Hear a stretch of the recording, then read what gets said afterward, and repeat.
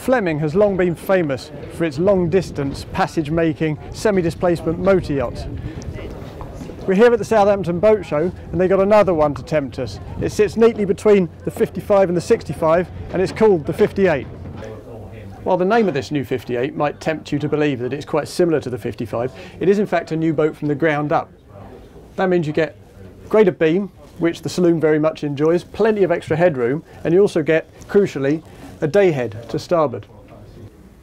Down below, the traditional Fleming layout would have a central walkway and lateral cabins, but through popular demand they've produced this. They've used the full beam for a large aft master cabin and a more regular V-berth in the bow. This boat is designed to be the ultimate long-distance liveaboard cruiser, so they take the helm station very seriously. It's separated from the rest of the accommodation by this bulkhead, but it's still very well linked to the rest of the boat.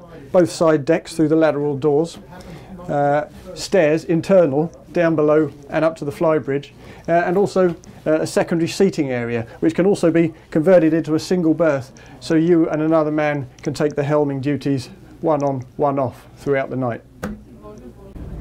In addition to a vast standard features list, the practicalities are very well taken care of here. This has double the scale of black water tank to the 55. It also holds 1800 litres more fuel, and at displacement speeds it's more efficient. So it has a range of 2,000 nautical miles. Now plainly, this is not a boat that panders to the whims of fashion. This is a boat for people who like to spend a lot of time at sea.